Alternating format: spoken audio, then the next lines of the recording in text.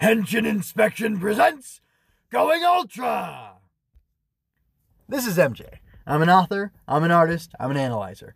Find all my work at mjmunoz.com. Welcome to Going Ultra.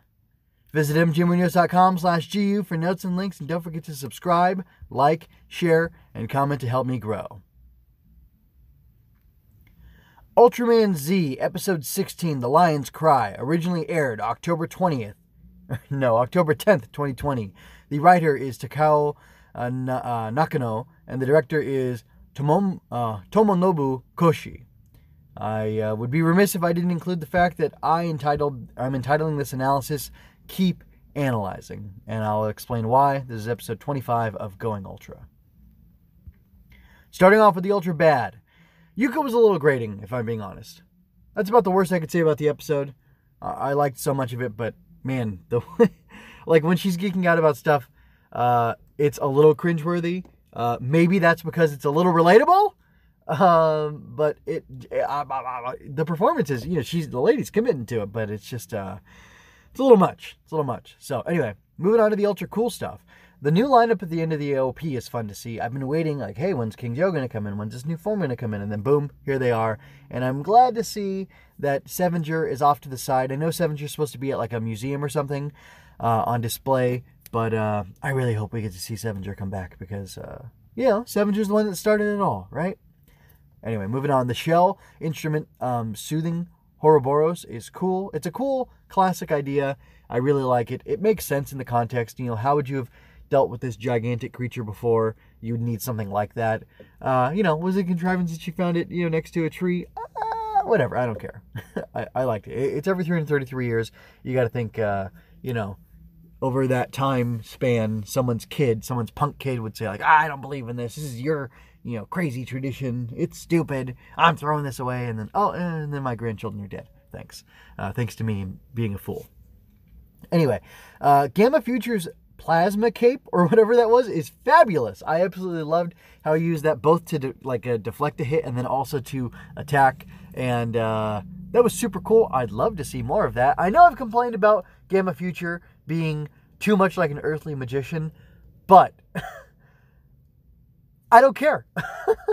The plasma cape is cool. So he can have the plasma cape if he gets rid of maybe the card stuff, but not all magicians wear capes. It's a very traditional, very, very old type thing, but I think that was just what fancy men wore, not necessarily magicians, but magicians were dressed as dandies. They were fancy men. So I don't know. I like it. I buy it. I don't know if Tuxedo Mask ever got a cape attack, but he should have had one. He had a lot of cape flourishing, which I appreciated Gamma Future doing in this episode. So there's that.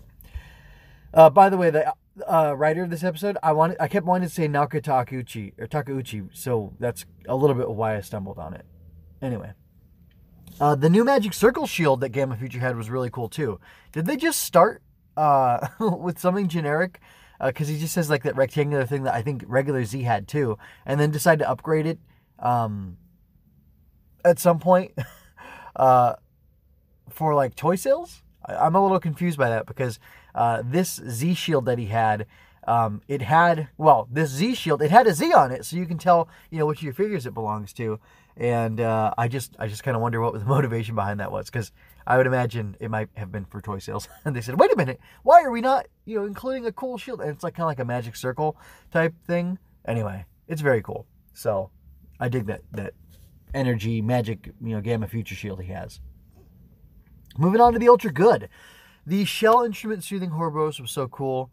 The tune to it was neat. The whole conceit that her great-grandmother was humming the tune, and that Yuka was able to figure that those were music notes or a sheet music arrangement or whatever for the shell, for the conch or whatever. That was super cool. It's just such a neat idea. I really like it.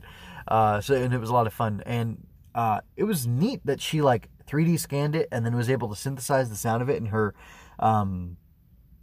tablet or whatever. That was a really cool thing to see too.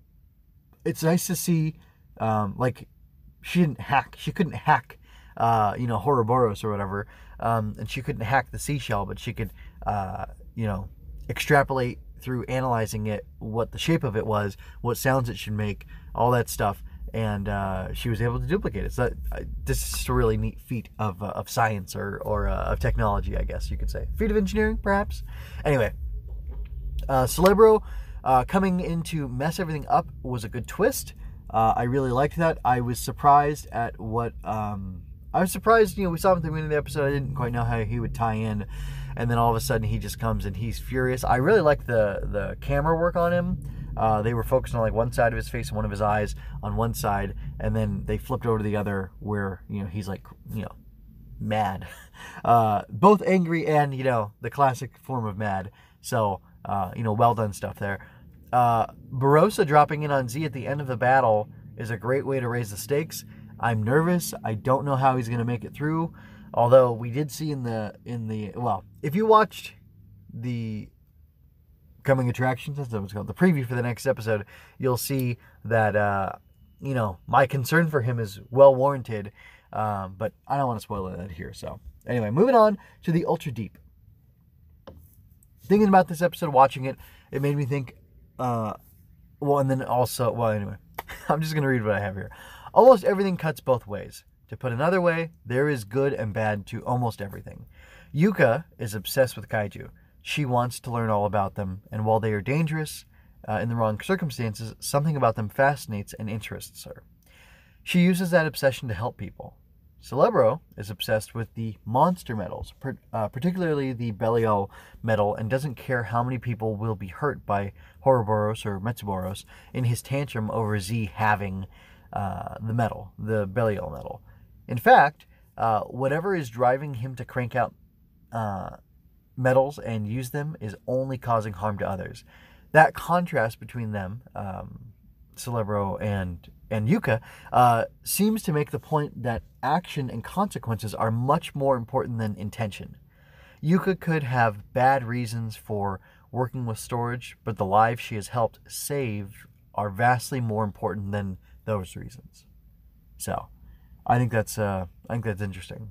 And I like how none of that was really spelled out. It's just they have these two characters, they present them in this particular way or the way they have, and then you have them coming together, so to speak, to be contrasted. So I would give this episode a 4 out of 5. I thought it was really good.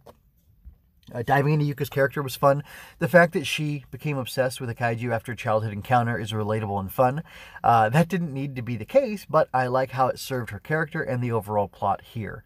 Yuka cracking the code in the ancient text and almost saving the day, if not for Celebro, is a heartwarming validation of her desire to keep analyzing the kaiju who resonate with some deep part of her. The fact that she has a fascination and affection for kaiju and yet is able to help kill them is complex. What does that represent? Balance, perhaps? Does it represent knowing when to draw lines and having a healthy relationship with something you like? Too much of most things can be bad for you, but beyond that, the inability to let go of something you have lost and move on can be crippling. That is a hard and necessary part of life for a mature adult and is something we all need to be able to do. That's basically my justification for why I like the episode. The fact that she's always willing to learn more and is very motivated to keep on analyzing these kaiju and what their abilities are and what they can do and how they interact with the planet and things like that it's very interesting, and all of that is basically what makes time travel possible. It makes the case, or it sets the ground for this episode to have executed on all those things, which is interesting. I'm going to close out with a question for you. I'd love for people to answer this in the comments. What do you think of Yuka telling Z to kill Horoboros? Does her loving kaiju and yet helping to kill them work for you? I hadn't really thought of it before this episode. I mean, I realized she was obsessed with kaiju and she liked having, parts of their bodies and these artifacts and whatever. And she had a collection. And I thought that, on one level that, I understood that. But after this episode, it has like a whole new context and it seems to be saying something. And it made me think, like, is this lady, is this crazy to both admire and want to kill? But it kind of made me think of hunters. Oh, it's a beautiful animal and let me kill it. Obviously, hunting for food is different from just trophy hunting.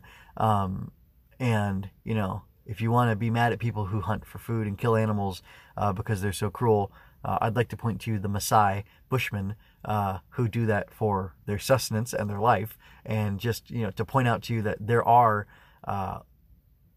acceptable examples of people doing such a thing as, you know, killing an animal to eat its flesh. Besides the fact that you probably have never killed an animal and yet you've eaten the flesh of many, many, many animals. I'm in the same boat, but as I grow and progress, I don't know why I'm going off on this tangent, but as I grow and progress and things in my life change, that's not going to be the case anymore. I'm going to be raising animals on my little homesteading operation. But that's neither here nor there. Again, what do you think of Yuka killing or telling Z to kill Horoboros? And does her loving kaiju and yet helping to kill them work for you? I want to hear all the angles, all the sides, all the perspectives. I think it's a great conversation starter. Anyway, that's all for this analysis of Ultraman Z episode 16. I'm going to go ahead and get out of here. I'm going to ask you to go check out mjmunoz.com. Type in the search bar Glowbug. You can find Ava and the Glowbug, my manuscript for that, my document, my text for the story of a children's picture book that I'm going to be putting together. And that's all I'm going to say. Please go ahead and check that out. I'd really appreciate that. Like, comment, share, all that stuff. Go check this out on the video version of Odyssey. There are pictures with it, images from the episode. And if you like the audio-only version, you can go to mjmunoz.com/gu and find that there. You can find, I think Going Ultra's on iTunes, and it's, you know, a few other places as well. There's an RSS feed. So anyway, go ahead and check that out. With that, I'm going to remind you that you don't have to shout Henshin to be a hero. And I'm going to leave you with peace and blessings. This is MJ signing out.